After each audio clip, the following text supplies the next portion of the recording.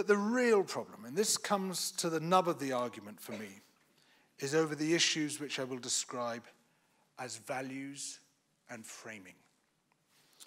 Now, am I allowed to mention Sheffield Hallam?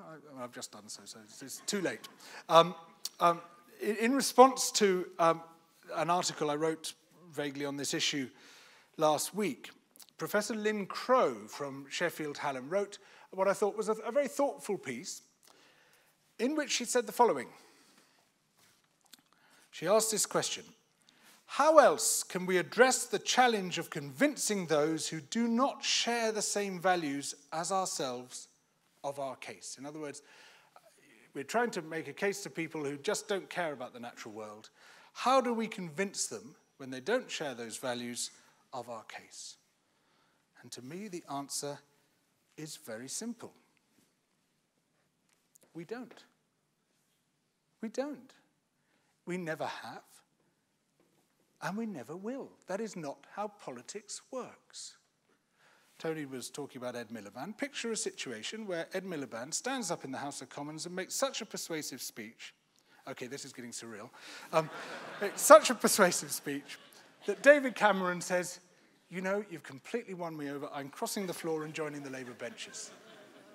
It doesn't happen. That's not how it works. That's not how politics has ever proceeded. Except one or two fantastic, infinitesimally rare cases. You do not win your opponents over so that they come onto your side. What you do to be effective in politics is, first of all, to empower and mobilize people on your own side, and secondly, then to win over the undecided people in the middle. But the hard core of your opponents who absolutely do not share your values, you are not going to win over. It's not going to work. That's not how it works. And this is the horrendous mistake which New Labour here and the Democratic Party in the United States have made, where pursuing short-term goals, we've got to win the next election, so we've got to appease people who don't share our values, so we're going to become like them. Instead of trying to assert our own values, we're going to go over to them and say, look, you know, we're not really red.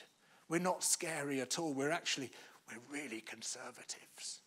And that was Tony Blair's message. That, I'm afraid, is Barack Obama's message. It was certainly Bill Clinton's message. Is this whole approach of triangulation, which possibly won elections. So in 1997, a bucket on a stick would have won. But greatly eroded, in our case, the Labour vote across the intervening years. And we've ended up with a situation where there are effectively no political alternatives to the neoliberalism being advanced by the coalition government, where the opposition is, on almost every case, failing to oppose. And it is in that position because it has progressively neutralized itself by trying to appease people who do not share its values. And as George Lakoff, the man who has done so much, a cognitive linguist who has done so much to explain why progressive parties keep losing the elections that they should win and keep losing support even in the midst of an economic crisis and environmental crisis and every other kind of crisis caused by their political opponents, and why still they can't capitalize on them. As he points out, you can never win by adopting the values of your opponents, by trying to go across to meet them. You have to leave them where they are and then project your own values to people who might be persuaded to hear those values and might come over to your side. And that way, which is exactly what the Conservatives have done on both sides of the Atlantic, they've been extremely good at that, especially in the United States, where they basically cross their arms and say, right, we're here, we don't care, we don't give a damn about what you stand for, you hippies on the left. This is what we stand for, and we're going to project it, project it, project it, project it, until you feel that you have to come to us. And so what we've got there is a Democratic Party which is indistinguishable from where the Republicans were 10 years ago. It has gone so far to the right that it has lost its core values. And I think you can say the same about the Labour Party in this country. And that, in effect, is what we're being asked to do through this pricing of everything agenda, where we're saying because Our opponents don't share our values, and they're the people wrecking the environment. We have to go over to them and say, we're like you, really. All we care about is money. We don't really care about nature for its own sake. We don't really believe in any of this intrinsic stuff. We don't believe in wonder and delight and enchantment. We just want to show you that it's going to make money. And of course, A, it's not going to work because they'll always, the cost-benefit analysis will be rigged against it. But B, so much more damagingly, we completely destroy our own moral authority and legitimacy and position in so doing. And it was very telling to me, and I was so pleased to see it, that in a recent interview, George Lakoff, who is the guy who really put the formulation of values as the absolute key to political success on the map, the thing which he singled out as making him groan most with utter despair was the attempt to monetize nature in order to save it, where he was arguing that well-meaning people were trying to do the right thing, but were completely failing to apply a frames analysis. A frame is the mental structure which you use to approach and understand an issue, a frames analysis to what they were doing. And as a result, instead of framing it with their own values and describing and projecting their values, which is the only thing in the medium to long term which ever works, they were throwing all those over, surrendering them, and going over to the values of the people who are wrecking the environment. And how could there be any long-term impact of that other than more destruction? Well, let me put it another way. There's another way of looking at this which says the same thing in different ways. All of us are a mixture, or we're somewhere along the spectrum, I guess you could say, between intrinsic values and extrinsic values. Now, extrinsic values are all about fame and image and money. It's about driving down the street in your Ferrari and showing it to everyone, something obviously I do on a daily basis.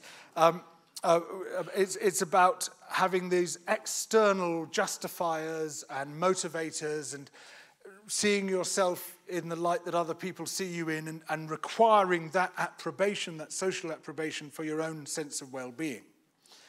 Intrinsic values are about being more comfortable with yourself, about who you are, about being embedded in your family or your community, among your friends, whoever you're with, and not requiring that constant show of sort of resource-holding potential, as biologists would call it, as sort of being the big man or the big woman with the hairy chest, in the man's case,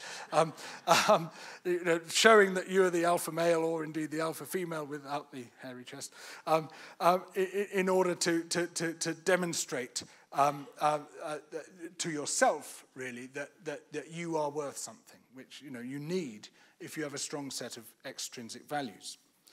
And research in 70 countries produces remarkably consistent results that these values are very highly clustered. So, for instance, people who greatly value financial success tend to have much lower empathy than those with a strong set of intrinsic values, much less concern about the environment and the natural world. They tend to have much more of a tendency towards hierarchy, and status. They're very, very strongly clustered. But we are not born with these values. They are the product, very largely, of our social environment, our social and our political environment. And what the research also shows is that if you change that environment, people's values shift en masse with that change. So if, for instance, you have what in the United States they dismissively call socialized medicine, and we call the NHS. You have a good functioning health system where no one is left behind, where everybody is treated. That embeds and imbues among the population a strong set of intrinsic values, because you say, oh, I live in a society where everyone's looked after. That must be a good thing because that's the society that I live in, and you absorb and internalize those values.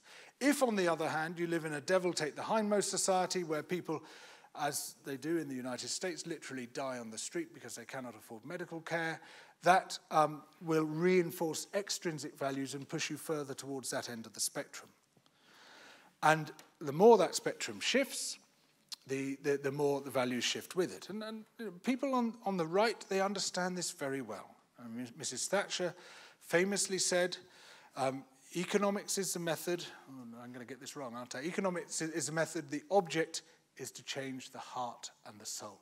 She completely understood about changing people's values, something the left has never grasped. And if we surrender to the financial agenda, and if we say, oh, this market-led neoliberalism thing is the way forward, then we shift social values. Because let's face it, we, and I'm talking about environmentalists here, are among the last lines of defense against that gradual societal shift towards extrinsic values. And if we don't stand up and say, we do not share those values, our values are intrinsic values. We care about people. We care about the natural world. We are embedded in our communities and the people around us, and we want to protect them, not just ourselves. We are not going to be selfish. This isn't about money. Unless you do that, who else is going to do it? And so you say to me, well, what do we do instead? You know, you produce these arguments against trying to save nature by pricing it, by financialization, by monetization, by valuation, by all of these things. You produce these arguments. What do you do instead? Well, ladies and gentlemen, it is no mystery. It is the same answer that it has always been, the same answer that it always will be, and the same thing we just cannot damn well be bothered to get off our bottoms to do, which is the only thing that works. In fact, there's three things that work. The three essential keys to all political change, which apply to protecting the environment as much as they apply to everything else, are in this order: mobilization, mobilization, and mobilization. It's the only thing that ever works. And everything else is a fudge and a substitute and an excuse for not doing that thing that works. And that applies to attempts to monetize and financialize nature or anything else as much as it does to all the other political issues we are failing to get to grips with. Thank you.